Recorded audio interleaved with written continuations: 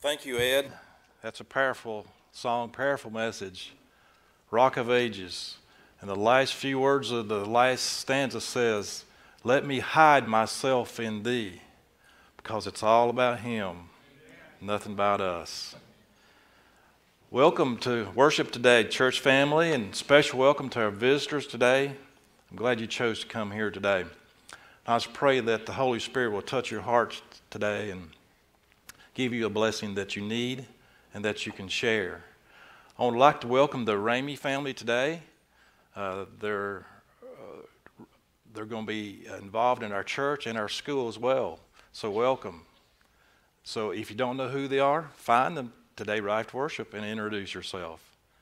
So glad you chose to come here today, each and every one of you. But before I begin today, I'd like to let the Lord speak to my heart once more. Father in heaven, Lord, it's all about you, Jesus, and nothing about any one of us. And today I just pray that your Holy Spirit will crack open our hardened hearts to allow your Spirit to widen that gap so that Jesus can flood in and it can crowd out sin, the sin that's in our lives. Thank you for what you have done, what you want to do in the future. In Jesus' holy name, amen.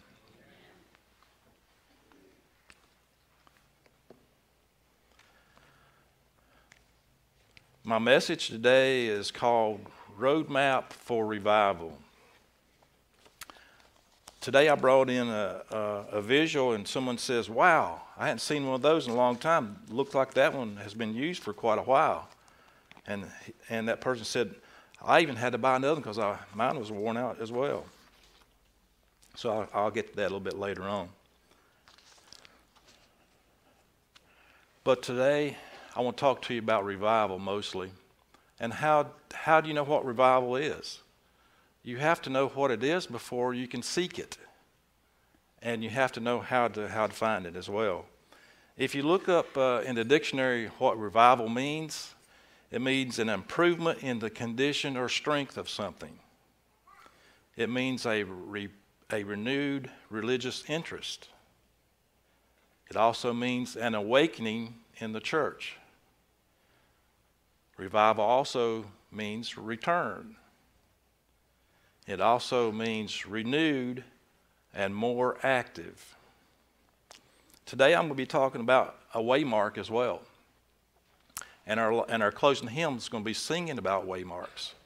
A waymark is a symbol or a signpost that marks your route. So when you need to take a trip, there's two things you have to understand and accept. You have to realize where you are now. We'll say that's point A.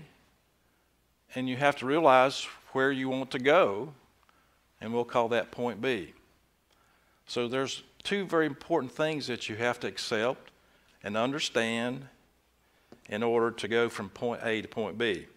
Point A is where you are, point B is where you want to go. I can imagine, and I have a big imagination, ask my wife. I can imagine in Adam and Eve's day that Adam probably would have told Eve to go past the grove of oranges, past the blueberry bushes, and go to the apple trees, then turn left and see how many zebras are there. I'm sure that probably happened. Well, what did Eve have to do? First, she had to understand the instructions. She had to accept that that was important. She had to realize where she was at, and she had to understand where she needed to be.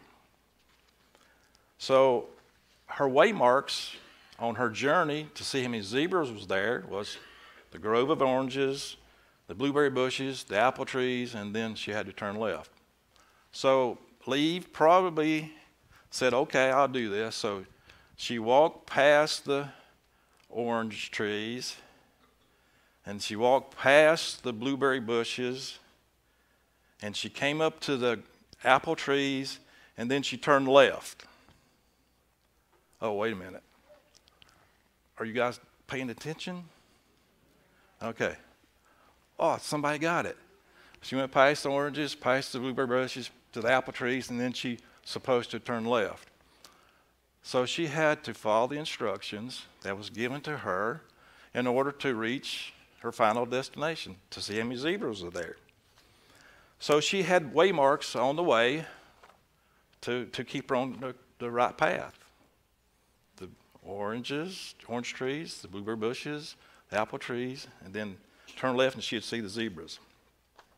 So I know that's kind of a big imagination, but like I say, we have to imagine things that could have possibly happened. When we get to heaven, we can ask if that really happened. Will you be willing to do that? Remember to ask that question when you get to heaven? Okay, good. So Eve had to prepare. She had to remember her waymarks, and she had to follow them one by one so that she could get to her final destination. So this morning, you guys made a very important decision. You decided to get up, get ready, get in your vehicle, and come to church. So on your way, you went down a road. You followed the signs. You may have turned west on Interstate 40, and then you may have gotten off at exit 98 and made your way over to the church. So you followed the waymarks on your way here today. You left from point A, your home, to point B, here at church. Well, point B, the church here, is not your final destination.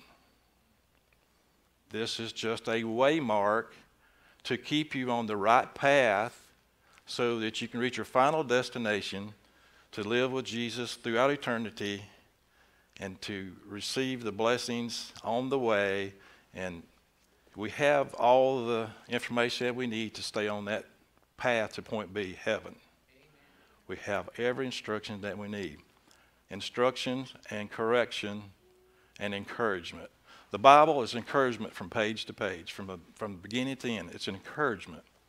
So stay on the waymark. Stay on the right path.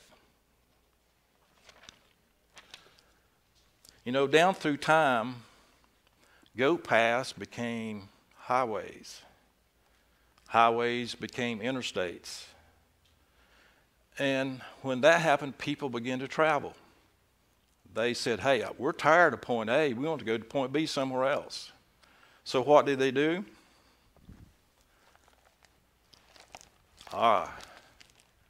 They got out the trusty atlas.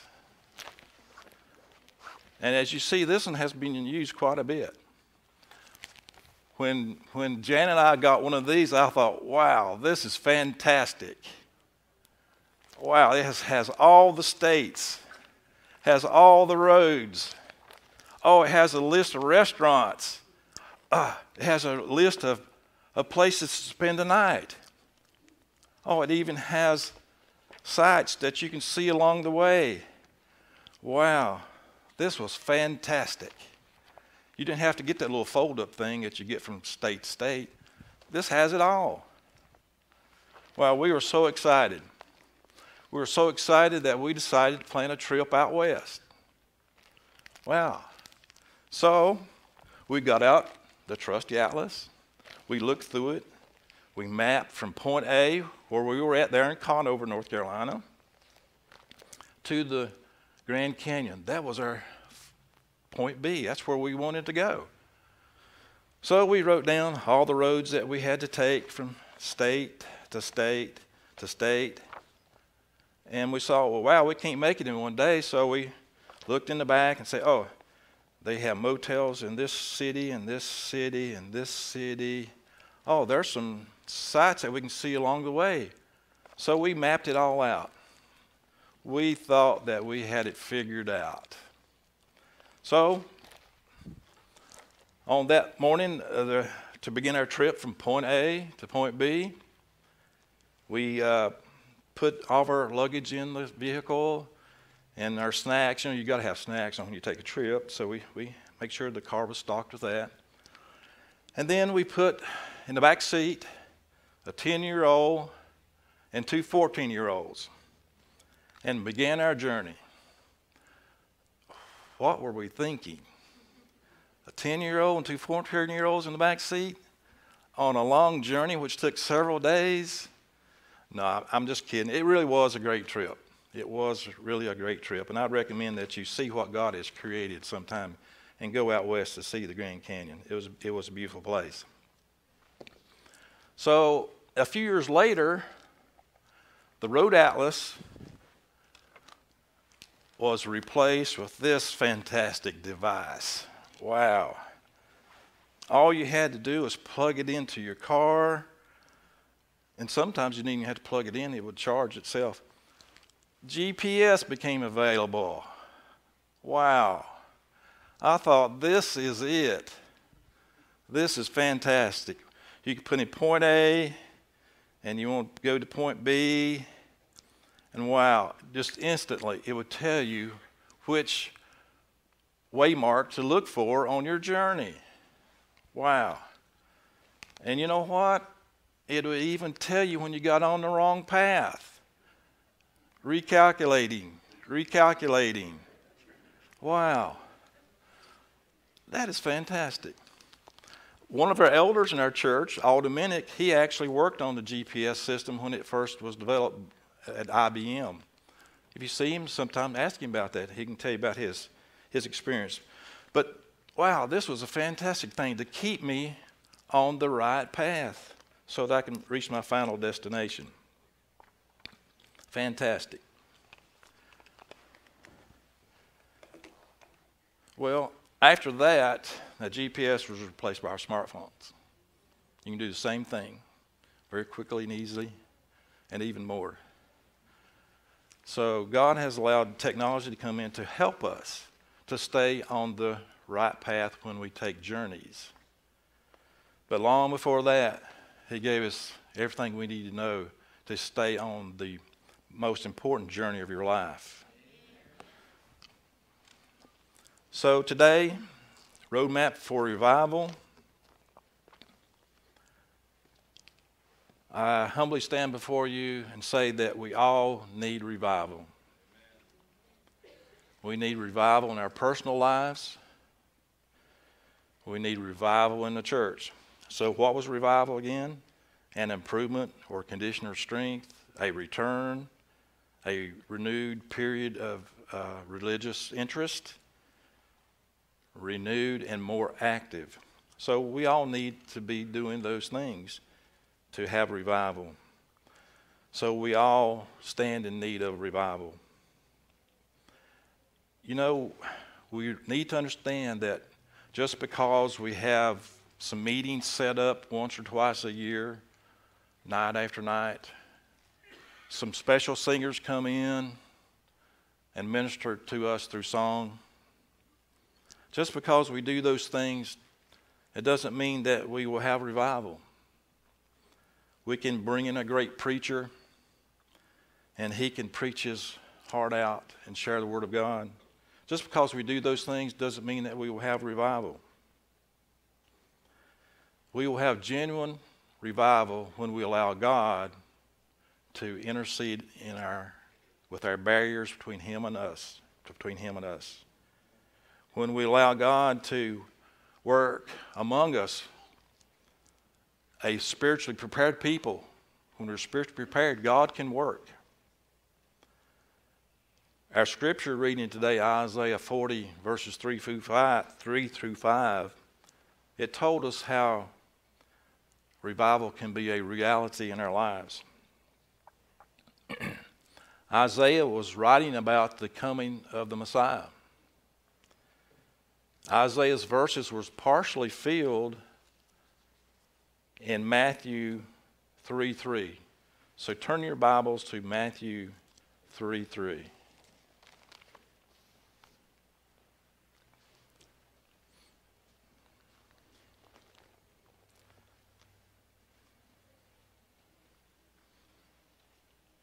John the Baptist is talking. I'm going to start at verse 1.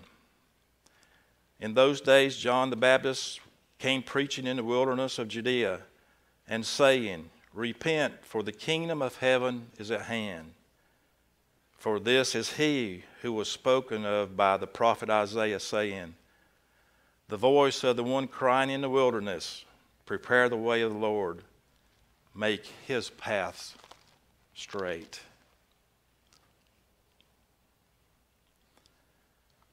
So part of Isaiah's prophetic verses were fulfilled in Matthew by John the Baptist.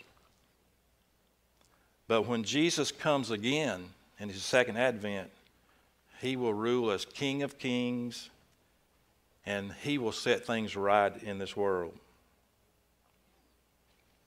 So Isaiah's verses in Isaiah 43 through 5 was talking about the future. But it was also what we can call a roadmap for revival. They tell us that we must make preparations as a church. We must make preparations individually if we want to see the Lord move among us in a time of power and glory and spiritual renewal. We want to see the blessings of Isaiah in verse 5. Let's look at verse 5 in Isaiah 40, verse 5. This is the blessings that we want to see. The glory of the Lord shall be revealed, and all flesh shall see it, for the mouth of the Lord has spoken. So we want the glory of the Lord revealed. We know that things will be as it's supposed to be. We will be prepared to meet our soon and coming King.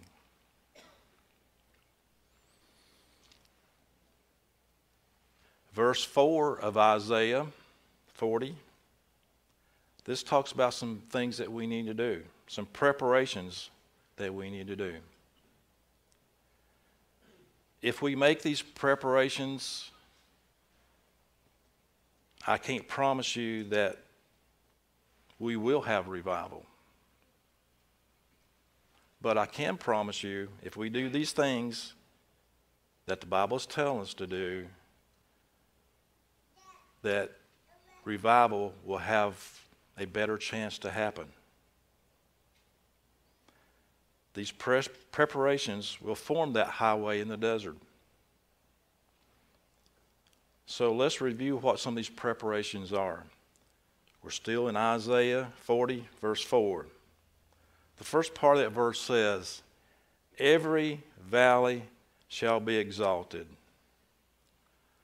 Isaiah is referring that a filling process must happen. We all know that a valley is a crevice. It's a low place. It's a gutter. So this is talking about things that is lacking in our lives. You know, we all have low places in our walk with the Lord. We have things that has brought us down to a point to where God is not supreme in our lives. We allow things that form a barrier between us and God. So we all can say that we have low spots in our walk with the Lord. We have allowed things in our life to become shallow and hollowed out. So if we want revival, these things must be filled in before revival can happen. These valleys go by many different names. For some, it's spiritual in nature. It could be prayer life. It could be reading God's Word. For some, the valley could be church attendance. For some, it could be unforgiveness, something that they haven't forgiven someone for. For others, that valley could be guilt, something that has happened that they still feel guilty about. They haven't given it to God yet. For others, that valley could be anger. It could be self-righteousness. And there's hundreds and thousands of other valleys that you can name and that I can name as well. For others, that valley could be something physical. It could be financial problems. That valley could be marital issues. It could be the hardships of life, your hardship of your life. It could be your relationship or relationships that has created that valley. And there could be hundreds or thousands more. The next part of the verse 4 says, every mountain and hill shall be made low. Well, this is talking about a lowering process. We talked about the valley, it needs to be filled up, and now we're talking about hills and mountains that needs to be lowered in our lives. A mountain or hill is something that stands taller than the landscape around it. This is talking about barriers or roadblocks in our lives that have the potential to hinder revival from coming our way. There are many potential barriers in our revival lives, such as jealousy, lust, it could be pride, unfaithfulness, hindering relationships. It could be worry. That's a big one. It could be disobedience to the will of God. If God speaks to you and we don't obey, that's disobedience.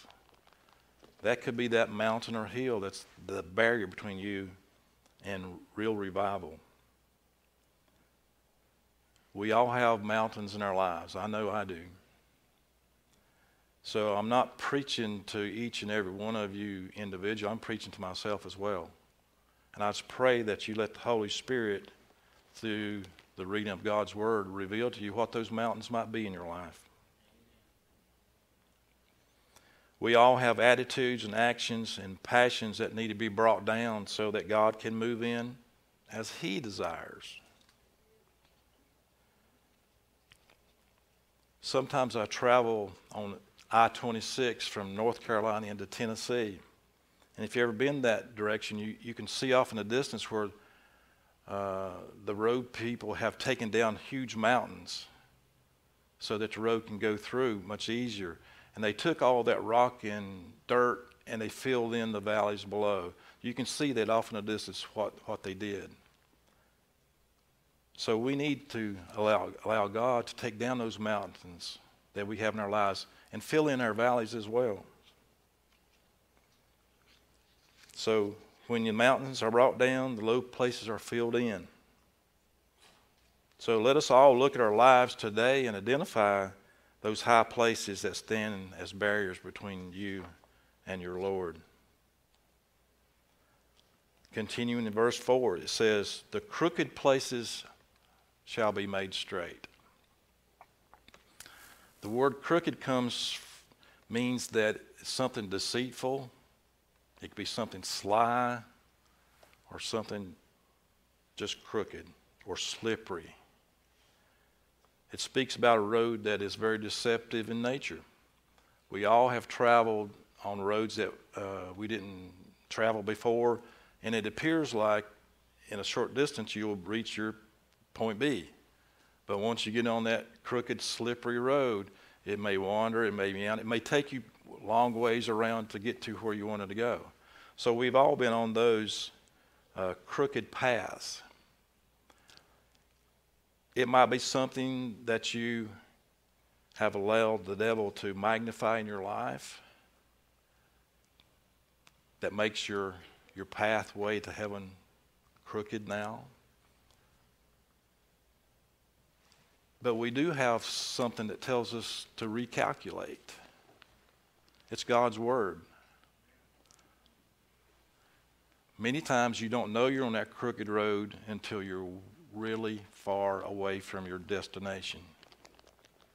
Ask God every day to reveal to you His will for you in your lives that day. And He will. He's a God who loves you and who wants to keep you not on a crooked path, but on a straight path. Some other things that may have kept you on that crooked path could be work. It could be recreation. There's many other things that keeps you on that crooked path. Self-righteousness. Self-righteousness, if you're on that path, that's very dangerous. It's when someone believes that they know what's right for everyone else. If you're on that road, please ask God to get you off that road. Tell Him to humble your heart. Tell Him to speak to you, and He will. Pride is a crooked path as well. Many of us refuse to bow down and let God be the God. Let God be God. Let Him be the Lord of your lives, and He will take that pride from you. Worldliness is another crooked path. We talk about how the world has drawn our young people away from God and from church. It is true. But the world's also pulling each and every one of us away. It tugs on us day by day. Our church, some cases have become a little bit more worldly. Stay with God's roadmap. We cannot fail if we stay with God's roadmap.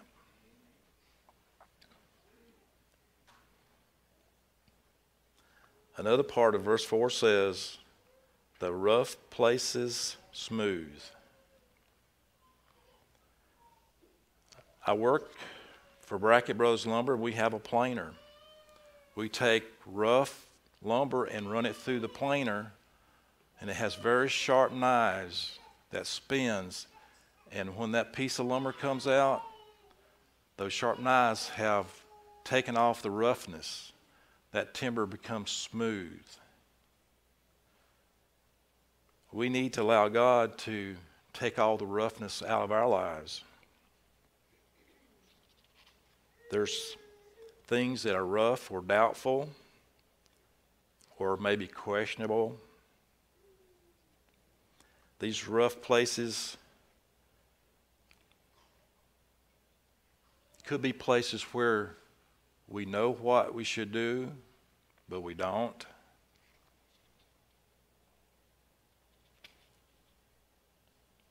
Allow God to make these places smooth. 1 Thessalonians 5:22 says, abstain from all appearance of evil.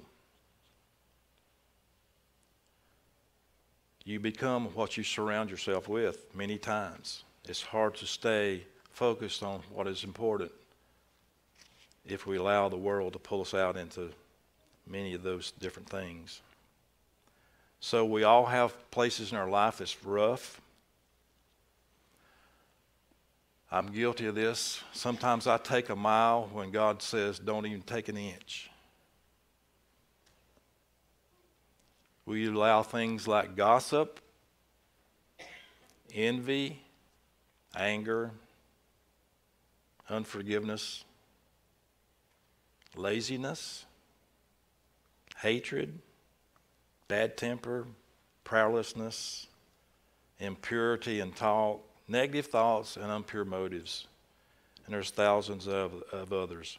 These are rough places in our life that we need to say, God, plane them down for me. Make them smooth in my life so that I can be who you want me to be, not who I want to be. So we have all those rough places in our walk with the Lord.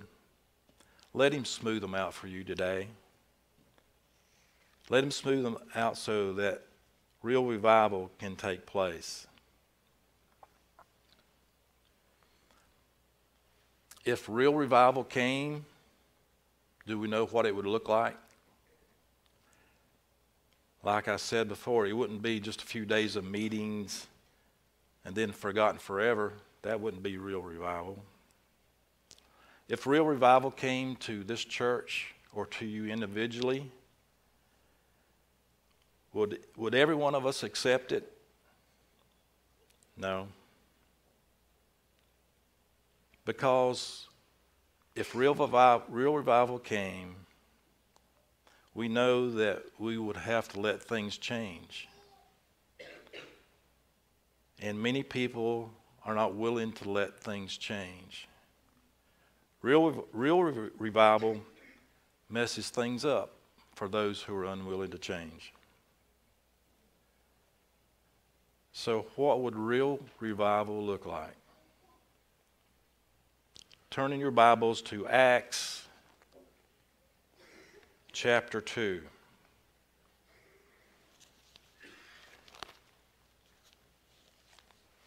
Acts chapter 2.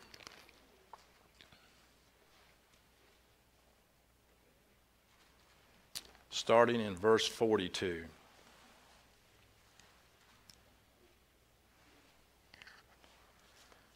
Acts 2:42. And they continued steadfastly in the apostles' doctrine and fellowship, in the breaking of bread and in prayers. Then fear came upon every soul, and many wonders and signs were done through the apostles.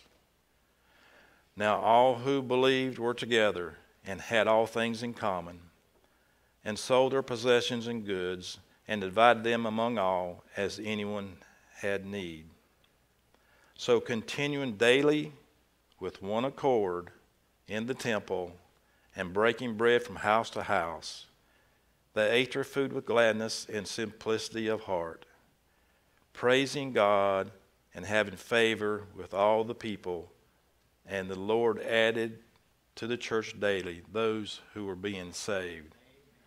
I think that would be real revival.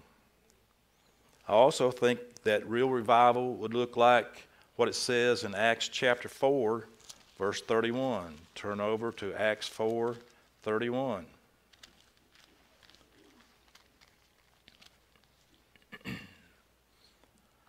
And when they prayed, the place where they were assembled together was shaken, and they were all filled with the Holy Spirit, and they spoke the word of God with boldness.